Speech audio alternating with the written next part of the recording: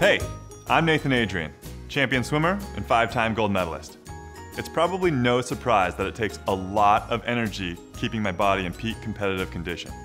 That's true for everyone really, but it's especially true while your bodies are growing and developing. A few years ago, I swam in this huge vat of syrup for an experiment on Mythbusters.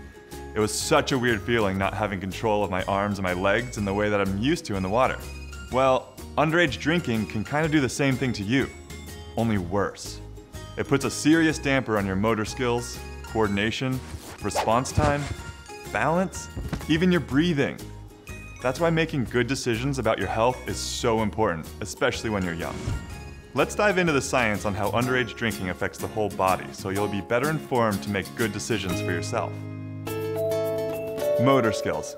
They're important not only for elite athletes, but for everyone, including you. Your cerebellum, located just above the brainstem at the back of your head, is the part of your brain that helps you maintain both physical and verbal coordination. What happens when alcohol gets in the way?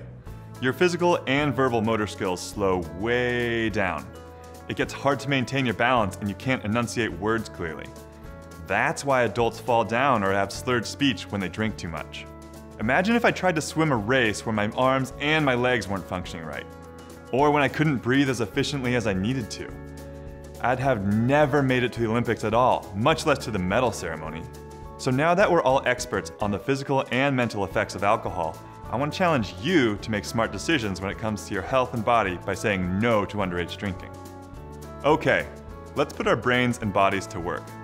Take a few minutes now to create your own comic strip, poster, or essay illustrating the effects of alcohol on the developing brain and body. Then share your masterwork with your peers or family. But most of all, have fun.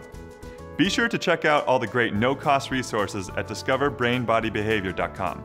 You'll find awesome tools to help you make smart decisions and to say no to underage drinking. I'm Nathan Adrian for Ask, Listen, Learn in partnership with Discovery Education. Thanks so much for watching. See you all next time.